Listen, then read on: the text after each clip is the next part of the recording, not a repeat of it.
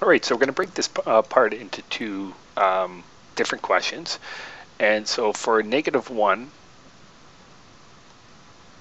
plus -3, this is like getting a bill for $1 and then a bill for $3. So remember that when we add a negative, we move further left on the number line. So -1 plus -3 is -4. So we're just going to do this first. So this is equal to -1 plus -3 is -4. Now we've got to add 7 or +7. And so this would be like if you got a bill for total for $4. So we're going to change this.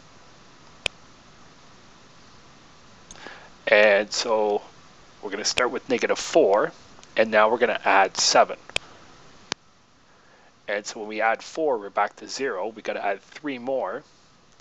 So if you have a bill for $4 or owe $4, but you get $7, that means you now have $3 to spend.